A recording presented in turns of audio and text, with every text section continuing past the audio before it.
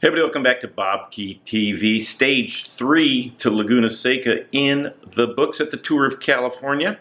And your stage winner, Tom Squeens, in a absolutely spectacular, unlikely, very surprising, successful breakaway in the finale.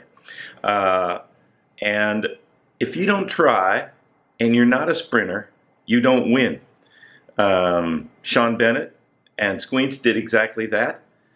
And to be honest, they took advantage of some very dastardly bad luck to Fernando Gaviria, who flatted with just 5Ks to go when the field was in full cry. And because the Quick-Step team turned off the chase, the breakaway had a chance to survive. And then there was one other element. Peter Sagan most certainly could have chased down the breakaway, but Caleb Ewan was able to make the front group selection at the very end, a steep climb that tops out just over 2Ks to go. Peter Sagan took a look around, the riders left, decided, no way, he's towing Caleb Ewan to the line.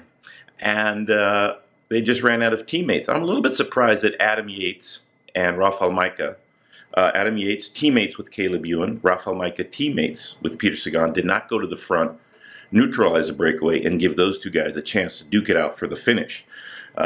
So Caleb Ewan winning the field sprint for third. So Peter Sagan, very clever, giving the breakaway another chance to stay away. And miraculously, Tom Squeens gets the stage win. And by the way, considering what happened to him last year, absolutely delightful to see him back on the top step of the podium. Third stage win for the Trek Segafredo man. Great riding by Squeens. GC doesn't change, but that will change 100% tomorrow with the individual time trial. 21 miles. This is going to be a big one. Stay tuned.